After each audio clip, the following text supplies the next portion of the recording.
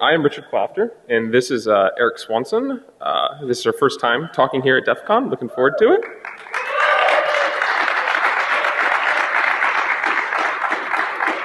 In fact, this is our first time being at DEF CON. It's been tons of fun.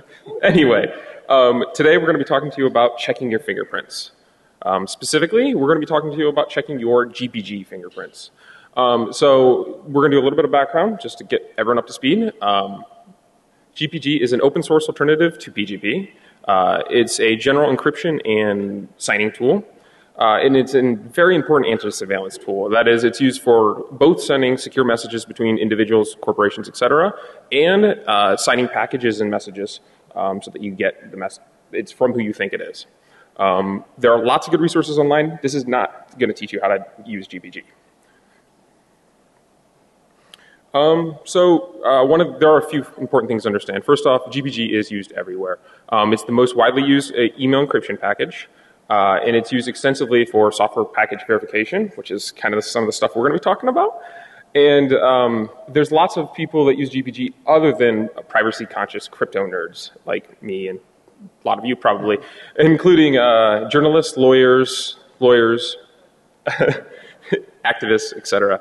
And I'd like to mention that these people don't write the software. They don't necessarily understand how to use this, but I think it's important that they can use this competently and safely because their jobs and often their lives depend on it. So in order to exchange a secret message, you must get the receiver's key. And this is normally done via the GPG key servers. And to specify a unique key on the GPG key servers, you specify either a fingerprint, 32-bit ID, or a 64-bit ID. You receive the key, and once you receive the key, you verify that it's the key you think it is. That is, there are two ways often doing this. One is to manually check the fingerprint character by character, and the other way is to use the web of trust. More on that later. And the big problem with this essentially is that mistakes are fatal. If you trust a key that you shouldn't be trusting, and there's no recourse, you've lost, which makes this key exchange part very, very hard. So the web of trust is the most commonly specified way to do key exchange with GPG, and it's one of GPG's big innovations. Again, the whole point of this authentication is to verify that the key you got is from who you think it's from. So it's from somebody with the correct ID and everything else. And the web of trust is the most popular decentralized method for key exchange. People have built a lot of other things on top of it, and it's very cool. But it's also very hard to use. In order to get into the web of trust, you have to find somebody that you trust, verify their ID, and verify that they will check other people's IDs. And then you can only trust them so far as you verify that they perform the same steps and so on.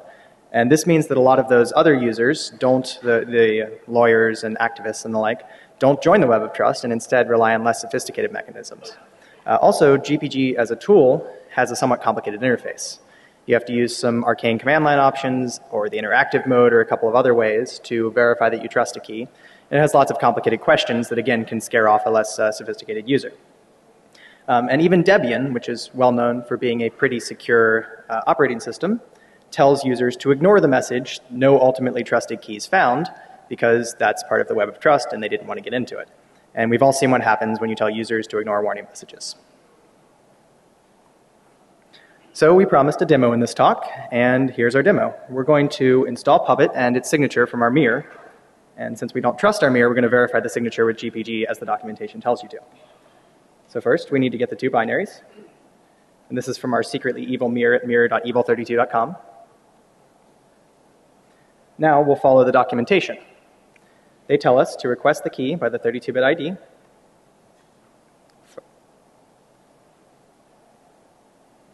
And you'll see two keys imported. Now we'll verify the fingerprint following the documentation. And you can see in here, all right, let's see, 47B3. Let's see how we can make this a little bigger. 47B3, 47B3, 20EB, 20EB, 4C7C, 37A5, 5A, and so on. Now, of course, you should verify the full fingerprint, but in the interest of time, I won't go through it. And then finally, we'll verify the source tarball that we downloaded using the signature we downloaded against that key that we just fetched from the key server. And you see it says good signature. Now, there is this warning here saying it's not certified, but both Puppet and Debian have told us, oh, don't worry about that warning, it's no big deal. So it looks good, we can go ahead and install it. And we just got owned. Now it turns out that when we fetched the keys, we received 2 different keys. You can see them both here. Here's one key's fingerprint, and then here's the second key's fingerprint. This was the evil key. Unless you were paying particular attention, you might not have noticed that there was a second key, or maybe you would have thought, oh, well, there's 2, no big deal, this one matches. So the truth is that humans are broken, not the encryption. Humans make mistakes. We're bad at comparing long strings, and we're particularly bad at noticing differences in output that we see often. So as you can see below, if you request the key with a short ID of 10000001 from the pgp.mit.edu key server, you will receive 2 keys back, one for John Doe and one for Jane Doe. But if you import keys frequently, you might not notice that you got 2 keys, and you might not notice that they were for 2 different people. But they're both in your key ring now. And GPG doesn't say anything to warn about this. It returns the same status code. Everything looks normal. And slightly more worryingly, GPG doesn't even verify that the received key matches for the one you asked. So if you ask for the fingerprint, the full fingerprint, but there's, for example, a man-in-the-middle break. So in this case, we have a server impersonating pgp.mit.edu, which returns back the 0 bad beef key. Clearly, that doesn't match the fingerprint we asked for, but again, GPG gives no warning, and this key is in your key ring. Since GPG doesn't verify anything, the key servers can tell you to import anything they want, and since the key servers don't use transport-level security or anything else like that, they're vulnerable to man-in-the-middle attacks. So for a practical exploitation of that, this line comes from Docker's install script. If you use apt key advanced and you give it the received keys with a full fingerprint, but again with a man-in-the-middle break, you'll see that we fetched the 0 bad beef key, and now that's in your apt key ring. And again, this comes from the script at git.docker.io. So there's a few caveats with this. None of these examples on their own will result in a practical break. Both Puppet and Docker will give you their binaries over SSL most of the time. In this case, they're merely trying to check that GPG signed box. They're using TLS to give them the real security. But TLS relies on certificate authorities, and we all know, VeriSign, DigiCert, certificate authorities are not to be trusted.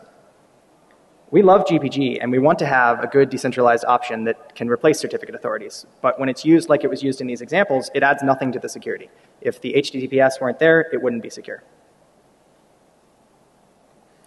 Okay, so for finding these fingerprint collisions and some of this fun stuff, we wrote a tool. It's called Scallion. And the general way, very high-level view of how Scallion works is it generates 500 million GPG keys a second. It does this on the GPU. And for each key, it checks for partial fingerprint collisions. Now, Scallion runs on any modern GPU. Old Bitcoin hardware is Prime on OpenCL. And you can grab source and such at evil32.com. A little bit more detail. Essentially, the first step in generating these GPG keys is we generate an RSA key with libopenSSL.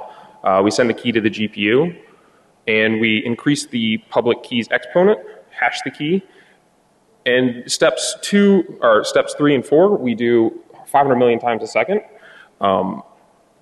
If there's a partial collision, we send it back to the CPU, and bam, you have a brand new GPG key with a partial fingerprint collision. So what are the implications of this? So first off, 32-bit Key Ids are ridiculously broken. They've been broken for some time. You can do this on a CPU, but on our GPU with our software, it takes a few seconds to do this. To demonstrate how easy this is to do, we cloned the entire Web of Trust strong set, which is about 50,000 keys, in one day on a 4-year-old Bitcoin miner. You can check out our clone key server at keyserver.evil32.com. Okay, so another way that you could specify how to receive a key from GPG's key servers was 64-bit key ID. So this is like the obvious path to go for to make this more secure, use more bits, right? And this one's already there, you can already use it. So at the moment, finding a specific key with 64-bit key ID is not very practical. However, let's say we wanted to find one of 100 keys. We have a list of 100 different software packages, and we just want to find a collision. Given 20 GPUs, looking for 100 keys, it would take approximately 107 days to pull this off. So, like, this is strong fairly at the moment, like, not practically broken, but in the long run, this isn't going to work it. So This leads to two big classes of vulnerabilities. First of all, if the attacker owns the network, they can exploit the fact that GPG performs no verification to send arbitrary keys back to you in response to receive keys. And this one might seem a bit obvious, but they can tamper with the fingerprints and documentation that's served over an insecure channel. I've seen a lot of cases where documentation for what fingerprint to use is just over HTTP, which doesn't add very much in level of security. And if the network is secure, then things are a little bit better. The attacker can still exploit 32-bit key collisions to return multiple keys with the same ID, and as you saw, the output looks very similar when this happens. And they can also upload arbitrary data to the key server. So keeping with the slight Bitcoin theme here, I looked at Satoshi Nakamoto's key, and his key was created in 2008. And there are two signatures on his key that start out, one in 1995 by Dade Murphy from Hackers, and one in 2001 by the time traveler from Usenet, John Titer. So neither of these seems particularly legitimate, but the key server is happy to show them to you, and GPG is happy to import them when you request the key. So takeaway. If there's 3 rules to follow, these will keep you pretty safe with GPG. First of all, always verify your fingerprints by hand. Follow the full fingerprint and make sure you get it from a trusted source. Or use the web of trust and understand what the implications of that are. Second of all, don't trust the key server. In particular, even if you request a full fingerprint, that might not be what you get back if the network is not secure. And finally, don't use 32-bit key IDs anywhere. Don't put them on your blog. Don't input them into GPG. Certainly don't put them into software documentation. For the people who need to fix the problem, GPG's UI is broken in a couple ways. First of all, it shouldn't accept 32-bit key IDs anymore, and it shouldn't display them by default. There is a format option you can put in your config that will make it show 64-bit IDs by default, but it will still accept 32-bit IDs, and it will still show you keys that collide. Second of all, if there are key collisions, that seems pretty unlikely. GPG should give you a warning if you ask for a key, especially by fingerprint or by ID, and get a collision. Okay, so we have if you want to know more about the project, more GPG UI hacks, get access to the key server, source code, etc., you can check out our site at evil32.com. There's additional material we didn't cover here today on this, so it's definitely worth checking out. And I think we have a few minutes left, don't we? I think we do. Does anyone have any questions or anything? Have you looked to patch GPG to eventually, I guess, keep that desktop? We have not looked into it yet, but that's like kind of on my to-do list. We were doing the presentation, but that seems like blatantly obvious. It shouldn't break anything. Like should be pretty easy to do, you'd think. So one challenge with that is that you can request key by UID, so say by last name or by email, and it will perform a search on the key server and return those keys. So it is somewhat reasonable that you could want to import every key with a certain email domain, for example, and use that. But that would kind of rely on you having a trusted key server, maybe in an organizational setting or something like that. So that would be a little bit of a caveat, but I think that would be a good first step for GPG to do. Anyone else? Yep. What kind of implications does this have for email security, like email? So the question was, what kind of implications does this have for email security? Most notably, it's problems in key exchange. If you can safely get the key from the counterparty, then there's no implications for this. GPG as a tool is very solid. The problems are in the user interface and the social engineering exploits this opens. Does that answer your question? Okay.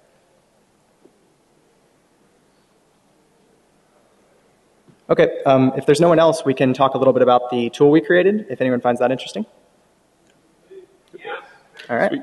Go ahead. No, you go. All right.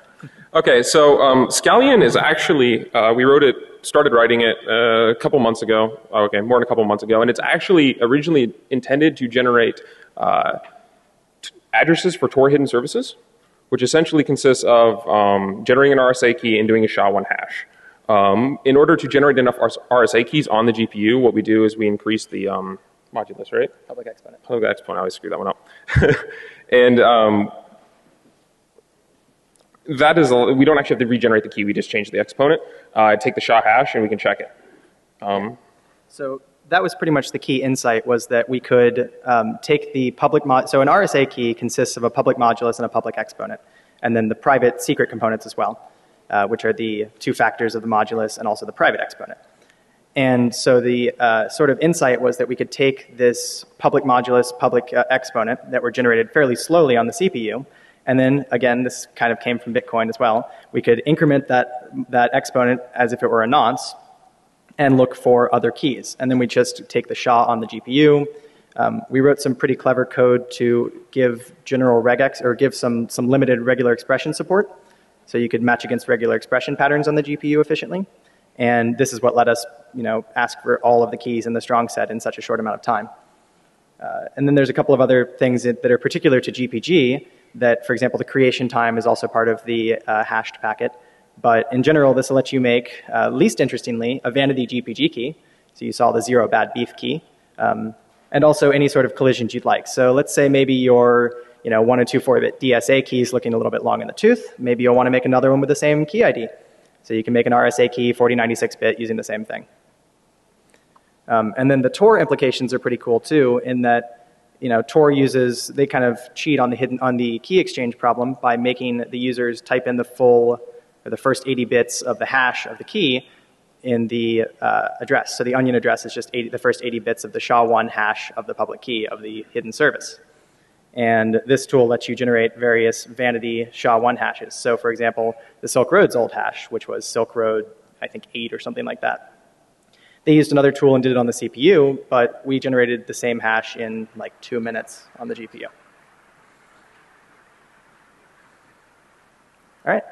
If there's nothing else, we're going to be across the hall in the Crypto and Privacy Village. They have a key signing party that starts at 4, so we'll be over there if anyone has any questions.